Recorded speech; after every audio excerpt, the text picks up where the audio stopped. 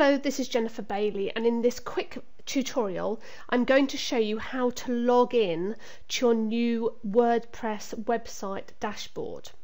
Now there's two ways of doing this, so let me show you the first one. You need to type in your domain name. So I've got privatetutoring.me, and here is my very basic site in front of us.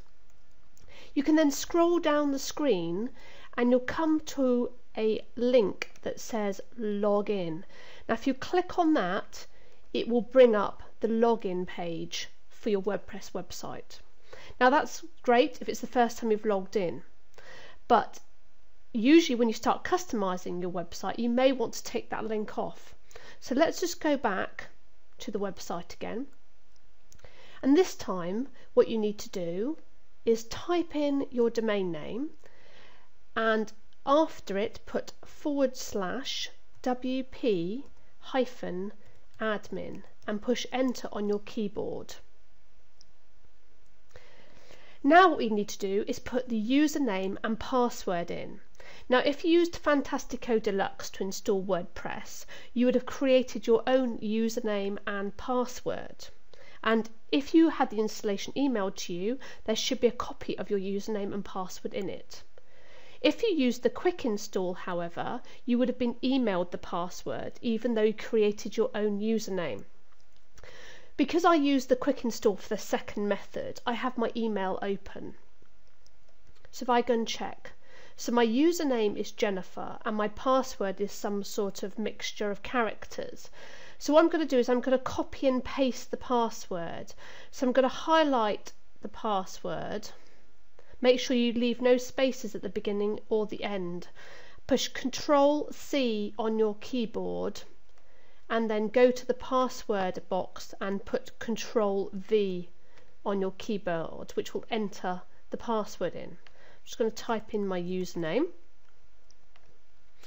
and then if you want it to remember you, you click in the Remember Me checkbox and then click Login. Now the pop-up that's just arrived on my screen is from RoboForm, because I'm dreadful at remembering passwords, so I use RoboForm in order to remember all my passwords. So because I've created a new version of this website, I'm going to replace the one I have there. So basically RoboForm will remember my usernames and passwords for me. What I'll do is I'll put a link to RoboForm in the notes section, so if you're interested in finding out a bit more about it, it'll be there. But basically what happens is you enter a master password and it remembers all your other ones for you. Now there is a trial where you can have up to 10 username and passwords, so if you want to go and give it a try, then click on the link in the notes section and give it a try there. And the useful thing about it is it can be installed on multiple computers, which means that if I'm using a computer at work and I've got RoboForm installed, it means that it remembers all my usernames and passwords in there for me. Alternatively, you can get Chrome to remember your password for you. Right, back to business. So we're now logged in on the dashboard of WordPress, and this is where we control every aspect of our WordPress website. Now in a later video I'm going to go through different parts of this dashboard to familiarise yourselves with it. But that's the end of this lecture for now. So by the end of this lecture you should now be able to log into the dashboard on your new WordPress website. I'm Jennifer Bailey. Thank you for watching.